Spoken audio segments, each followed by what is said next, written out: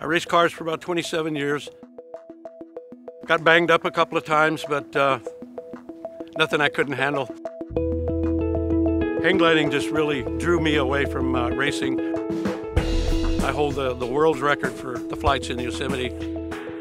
I'm Yves Tall Chief, and this is my story. I had a bad dislocation that kind of went sour years prior. I had damaged the rotator cuff and a couple other injuries to my shoulder. Every time he'd go to land, his arm would just pop out of socket. A lot of tests discovered that my shoulder was just destroyed.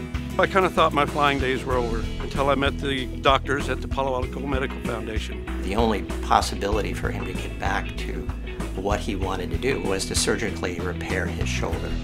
Dr. Murray just could see that I wasn't going to give up, and he didn't give up on me. He said, I can get you maybe back to 80%. And I said, well, I can live with 80%. Because hang gliding to me is just a part of my life. We brought in a whole team to make him a special brace for his shoulder. He was over in Yosemite at times with his cast on, still launching people on the rock up there. Rather than 80%, I think I'm probably 97%. So they gave me more than I could ever ask for. I'm thrilled. Yves has returned to hang gliding. His shoulder's fully recovered. You can see on his face that he's happy as a clam flying around in the air.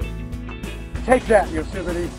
The care I got from Sutter Health and Palo Alto Medical Foundation, I think, is probably world class. I can't imagine going anywhere else and getting the care that I got. He is an inspiration to a lot of the pilots that are out here to keep going. It means you can keep going after when you're still 70 years old. I hope I'm still hang gliding at that point. I know I can still fly these things, and I'm going to keep flying them, and probably until I'm 80, 90 years old.